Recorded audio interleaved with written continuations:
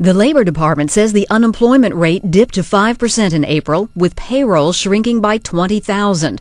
While the losses were not as bad as expected, and an improvement over the 81,000 reductions in payrolls logged in March, the numbers still mark the fourth straight month of job losses. Many economists were bracing for job cuts of 75,000 and for the unemployment rate to climb to 5.2%.